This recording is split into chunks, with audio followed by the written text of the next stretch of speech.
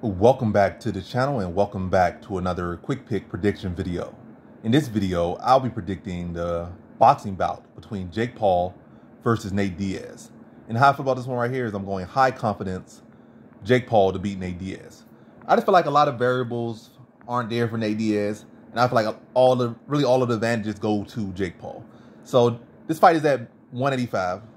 I think that's like cruiserweight, whatever case, but in MMA that'd be middleweight. So Nate Diaz is pushing 40. Jake Paul not even in his 30s yet. Jake Paul has been, focused on boxing for like 5 years. He's been putting his YouTube on the back burner. He's trying to come back to it now a little bit, but he definitely had put it on the back burner for a long time. He used to be posting every single day. Then, put it on the back burner, and he's been focused on that. He's a younger guy. It's not like he was some guy that didn't come from no athletic background. He was like some computer nerd. He was a pretty athletic guy. Not to say no phenomenal athlete, but he was athletic. Decent frame, decent build, decent genetics and whatnot.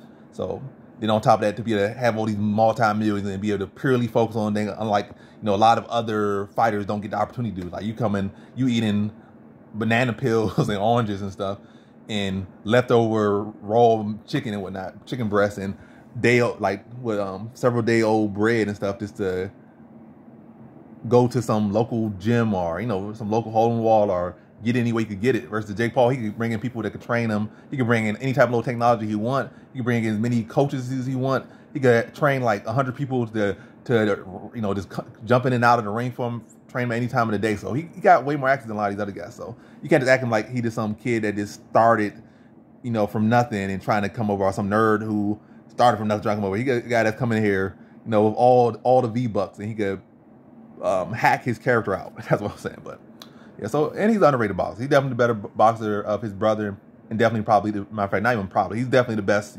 YouTuber boxer that transitioned from YouTube. That's what I'll say. But yeah, he's going there with pushing 40 Nate Diaz, who's a lightweight, to be honest.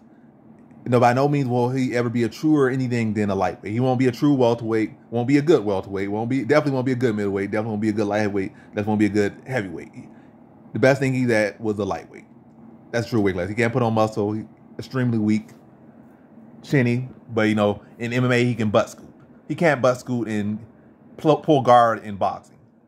He's going with a much larger, bigger, naturally bigger man who's younger, faster, hits harder, and Nate Diaz doesn't typically hit hard. He typically is a volume puncher, and that's even in MMA. So with small gloves, so imagine with big gloves, he's gonna have less power.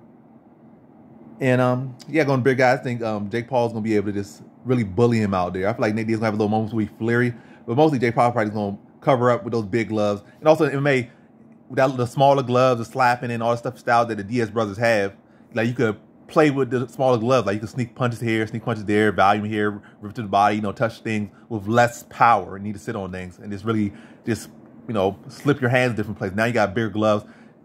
Jake Paul could sit on the ropes, catch them, duck under, get in there, and push them off. Versus MMA, you could slip stuff through there. Then when they try to duck under and maybe create a clinch situation or look to spin off the ropes or spin off the cage, you could hit them with knees. You could put them in like a front headlock, threading guillotines, high-elbow guillotines, jump guillotines, jump into the guillotine, pull guard with the guillotine. You could do a lot of different things, or put them in a guillotine, need them in the body, need them in the face, then try to wrench it and choke them out.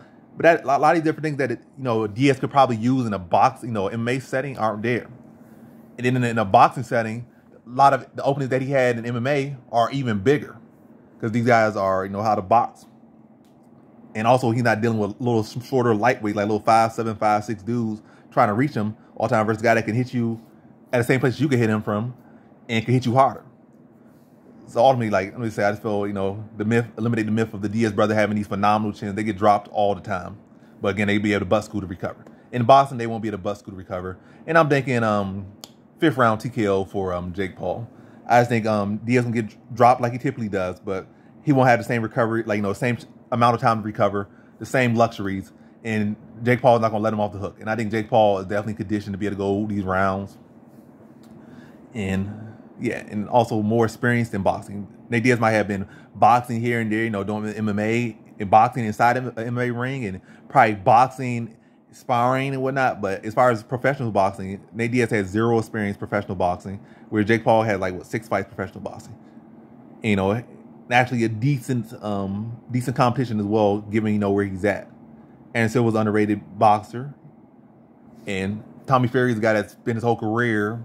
I mean, he's born in a boxing family, so he's beat some decent guys, all I'm saying. But yeah, Jake, to sum it up, Nate Diaz too small, chinny.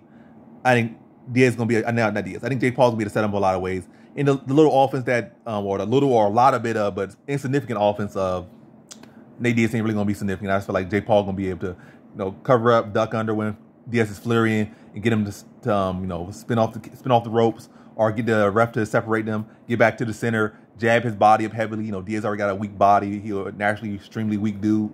Jabbing the body, have him react and then bring those shots over the top, and then start dropping, be too big, too fast, and have too much weight on those punches and be able to hurt the extremely narrow and soft body of Nate Diaz that was going to be even softer, trying to cover, come up to 185. Jake Paul got to cut to 185. Nate Diaz got to eat to 185. So he'll get that little weak body beat up and get shots brought over the top, hurt.